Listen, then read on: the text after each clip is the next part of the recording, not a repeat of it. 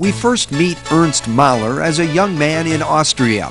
As a student at the Technical University in Darmstadt, Germany, he studied cellulose chemistry.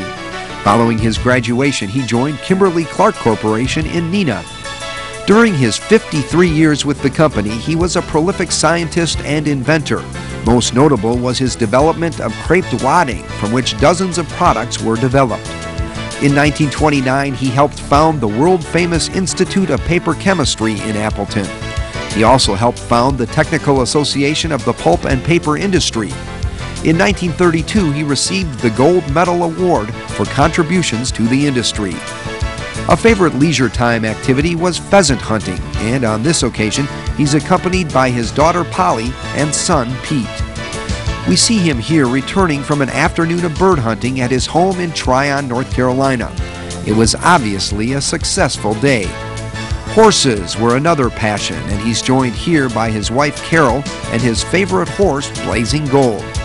At one time, Mr. Mahler served as Vice President of the American Horse Show Association, United States Olympic Equestrian Team. Carol and Ernst posed for this photo prior to attending a ball in the 1950s. He's in full dress as master of foxhounds.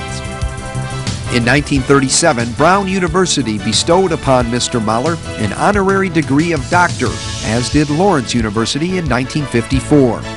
For his contributions during World War II, he received the Presidential Medal of Freedom, and in 1958, Darmstadt University awarded him an honorary Doctor of Engineering degree.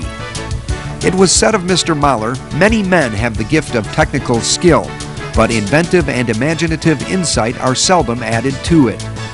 In Mr. Mahler, these powers were brilliantly combined, and he used them devotedly for the cause of international industry.